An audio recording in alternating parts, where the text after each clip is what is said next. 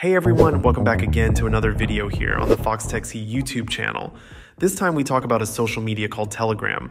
To be honest, I'm not completely sure if Telegram is in the category of social media, but regardless, I'm going to be telling you how you can prevent people from taking screenshots of your channel.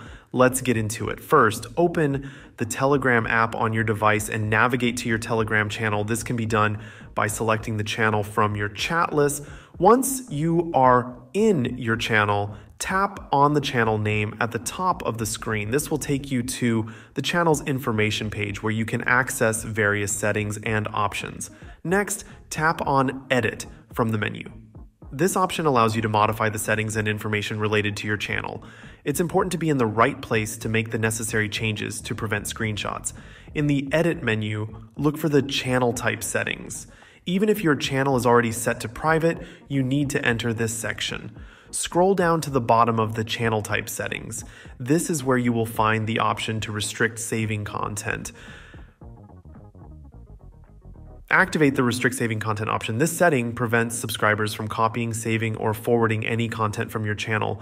By enabling this option, you add a layer of protection to your content, ensuring that it cannot be easily distributed beyond your control. It's a straightforward yet powerful way to manage the privacy of your channel's posts. However, it's important to understand the limitations of this method. While the Restrict Saving Content option can prevent in-app actions like copying and forwarding, it isn't entirely foolproof. For instance, someone can still take a screenshot of your content using another device.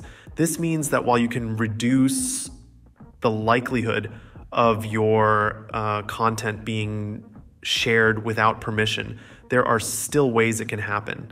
Being aware of these limitations is crucial for setting realistic expectations about the security of your content.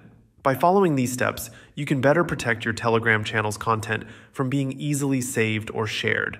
This feature is especially useful for channels that share sensitive or exclusive information and want to maintain control over their distribution. Thank you so much for watching. If you found this tutorial helpful, please give it a thumbs up and don't forget to subscribe to Foxtecc for more tech tips and tutorials. Leave a comment below if you have any questions or suggestions for future videos. See you guys in the next one.